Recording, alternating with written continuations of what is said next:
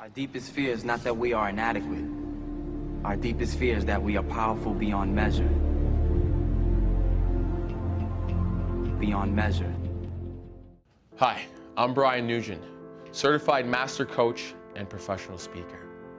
Success. What is it? Who doesn't want it? One of the things that I've learned about success is this.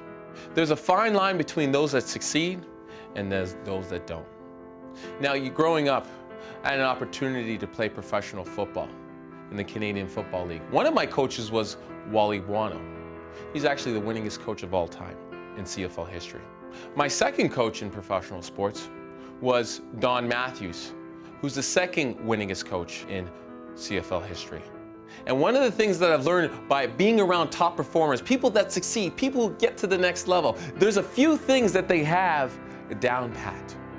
And when you think about people that we revere, Michael Jordan, Helen Keller, Mahatma Gandhi, one of the things when it comes to separating from why am I succeeding or not is this. What is your purpose?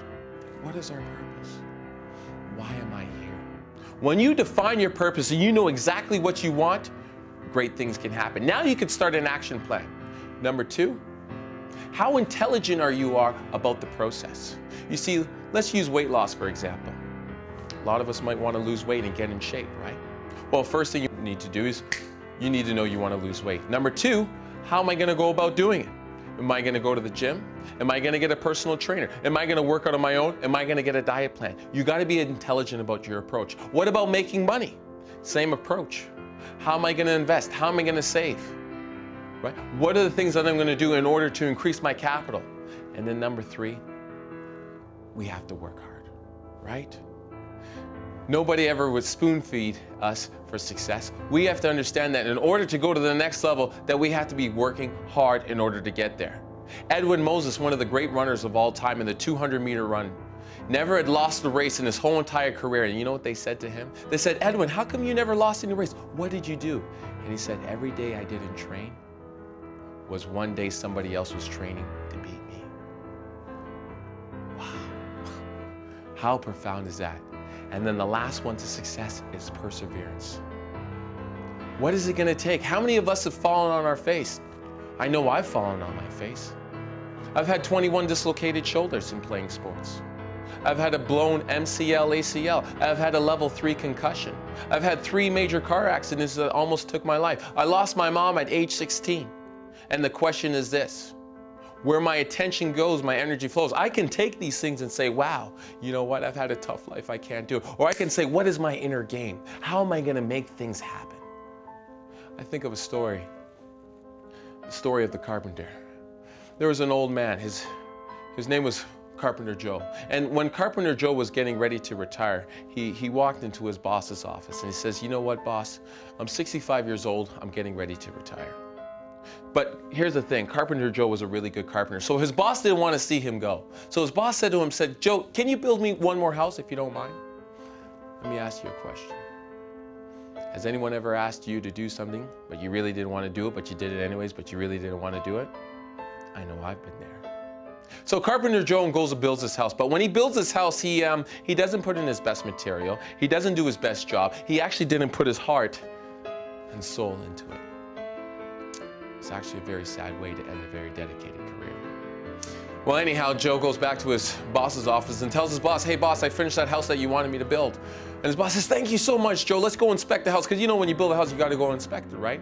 So they go and inspect the house, and after his boss inspects the house, and Joe's worked there for 40 years, he said, Joe, thank you so much for building this house.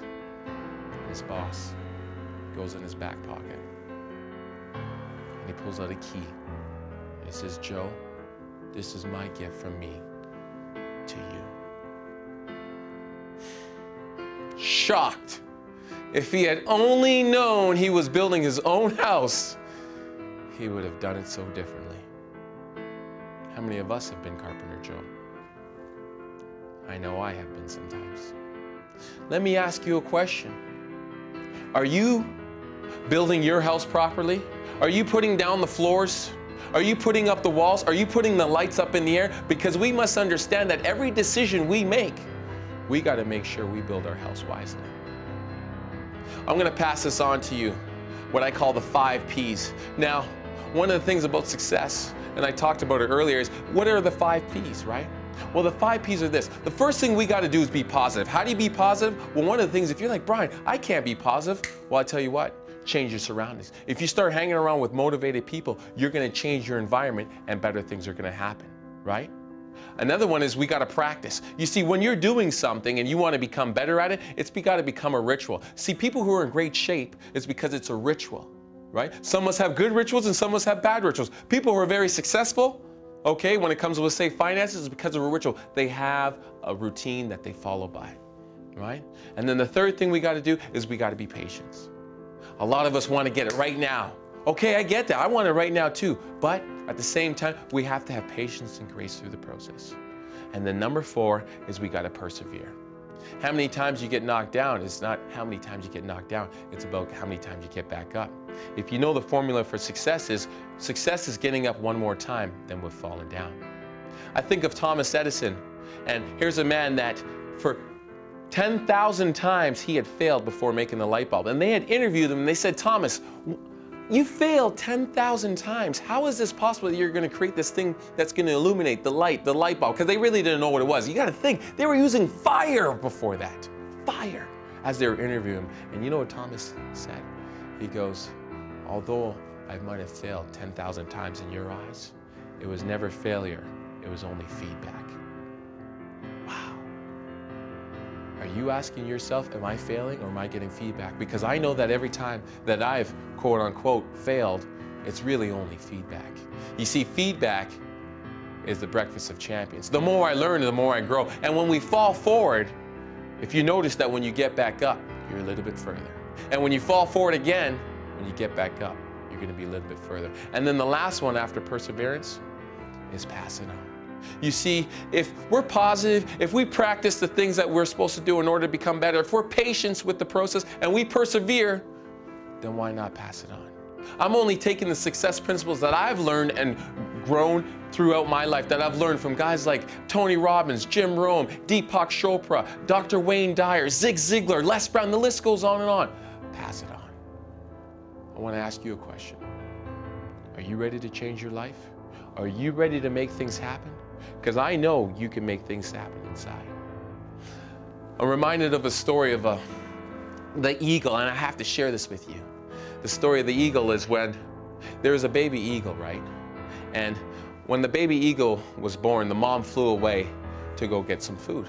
And a gust of wind had come and the baby eagle had fallen out of the mountain onto the ground. And when the eagle had landed, it had landed in a chicken hen. Now, I don't know if you know about chickens, but chickens are very good on bringing people in, like you become a part of their callings, right? So this eagle picked up the habits of the chicken, walked like a chicken, talked like a chicken, right?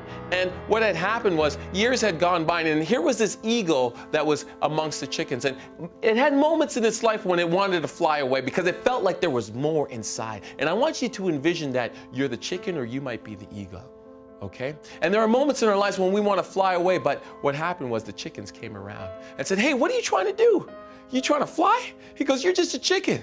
And the eagle said, you know what, you're right, I am. And then one day, an eagle from up top in the sky had flown over and had saw this eagle amongst the chickens and said, whoa, what is this eagle doing with these chickens? And the eagle came back the next day to stalk them out. And when the eagle came by, the eagle jumped into the chicken hen. And all the chickens ran away, and so did the eagle. But the eagle, we'll call the chicken eagle, got intercepted. And he said, hey, what are you doing here with these chickens? You're an eagle. You're meant to fly. And this eagle chicken looked at the real eagle and said, hey, you know what? I felt like I had moments when I could fly. And this eagle said, well, why don't you spread your wings and fly? Because I know some of us want to spread our wings and fly. And you know what the eagle chicken did? The eagle chicken looked at the eagle and said, okay, if you just give me a little bit space, right, I'll fly away. And the eagle said, okay, spread your wings and fly. And you know what the eagle chicken did when the eagle gave it a little bit of space? The eagle chicken ran away into the chicken hen. And you know what all the chickens did when the eagle chicken ran in? They said, oh, you outsmarted that eagle. Let me ask you a question. Are you an eagle Acting like a chicken? Now, I know some of us are meant to fly, and sometimes the people around us hold us down. Be that eagle you're meant to be, because at the end of the day, success is right there at your fingertips.